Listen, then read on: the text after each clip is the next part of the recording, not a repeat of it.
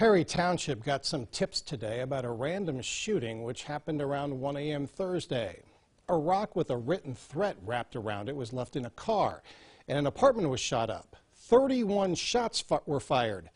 Police say 2 types of guns were used. They think that indicates 2 shooters, but they don't know why. Now, the person in the apartment told them the bullets missed him by 2 feet. They also think he was not the intended target. We vetted him pretty well. Spoke with his employer and his family and his friends, and everyone just says he's a normal guy who goes to work and kind of leaves everybody alone. Police need more information to figure out who was the intended target and the reason for the shooting. Coming up at 6, I'll share the story of another unintended target in the apartment next door. They only talked to me, and that exclusive part of the story is from a guy who's bedridden. It's only on 27 First News at 6.